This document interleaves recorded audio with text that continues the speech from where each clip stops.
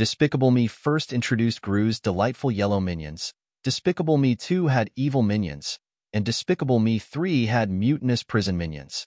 So, when it came time to plot the fourth film in the beloved animated franchise, co-directors Chris Renaud and Patrick Delige knew they needed to up the stakes.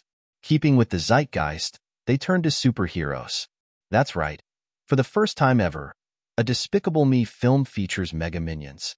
These minions, as seen in the clip above and images below, are essentially minions who get superpowers while working for the anti-villain league under Silas Ramsbottom, Steve Coogan, who is called out of retirement to take down a new villain, Maxime Lumal, Will Ferrell. After escaping from prison, Maxime seeks revenge against Gru, Steve Carell, for arresting him. So, the AVL relocates Gru and his family, which now includes his wife Lucy, Kristen Wiig, adoptive daughters Margot, Miranda Cosgrove, Edith, Dana Gayer, and Agnes, Madison Skypolen, and new baby, Gru Jr., to a safe house in Mayflower, a new, upscale neighborhood. So, when we started, the Minions were more part of the story in Mayflower, the nice town, and they were sort of hanging out on yachts, and I think they were in Vegas for part of the time, Renaud tells Entertainment Weekly. They had this kind of well-to-do lifestyle that they were living, but there wasn't really enough comedy in it. So then we started talking about them working at the AVL and having the opportunity for them to go be agents for the AVL, which we thought was fun.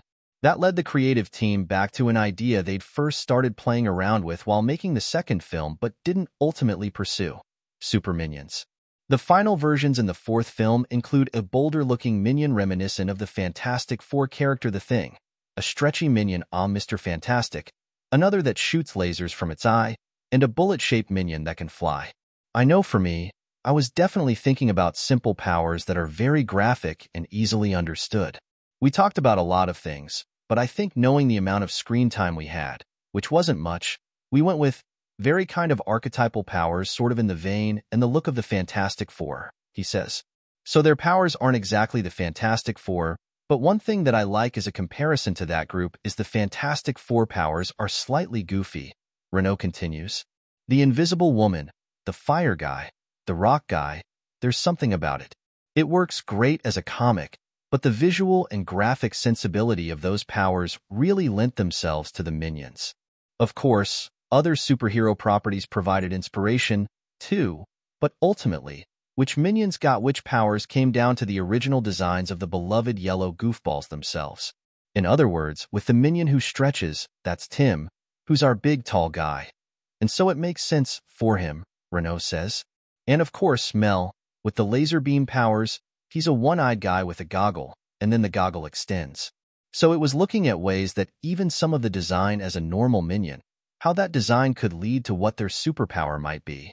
In addition to the Mega Minions, Despicable Me 4 also features the voice talents of series newcomers Stephen Colbert, Sofia Vergara, Chloe Fineman, and Joey King. The film is now playing in theaters.